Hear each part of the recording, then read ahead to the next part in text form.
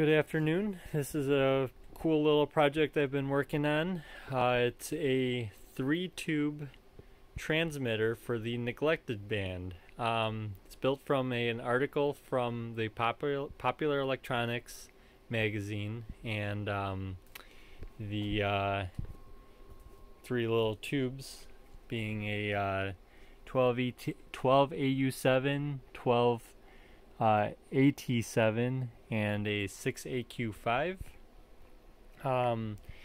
The neglected band is a portion of the 1750 meter band that was allocated back in the 50s for experimental use, and transmitting power of about 1 watt into a 50-foot antenna,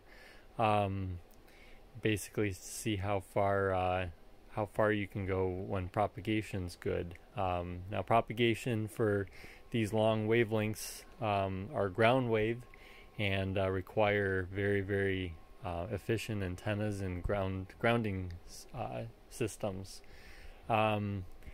This circuit slightly altered for a crystal. I put a crystal between the plate and the grid on the 12AU7, and across the 47k ohm I put a 220 picofarad capacitor, and then a 220 picofarad capacitor between the plate and ground. So that allows me to use any standard crystal, and then also a capacitor in series with the plate and the crystal, the protective from the DC voltage. Otherwise, it's a pretty standard circuit with a modulation choke, and 2 power transformers for 125 volts, and that's about it. Currently I'm working on the barometer for the antenna. The antenna outside is a Marconi T for right now, and then probably during the summer months I'll put up a tower and make a vertical with a capacity hat.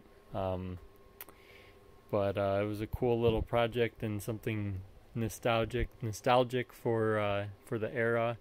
The construction's on just a copper-cladded board. I have a jack for audio input, RF out, and this will also be the chassis for my Medfer and Hifer, which are medium frequency and high frequency experimental radio. And that about does it for this update. Thank you.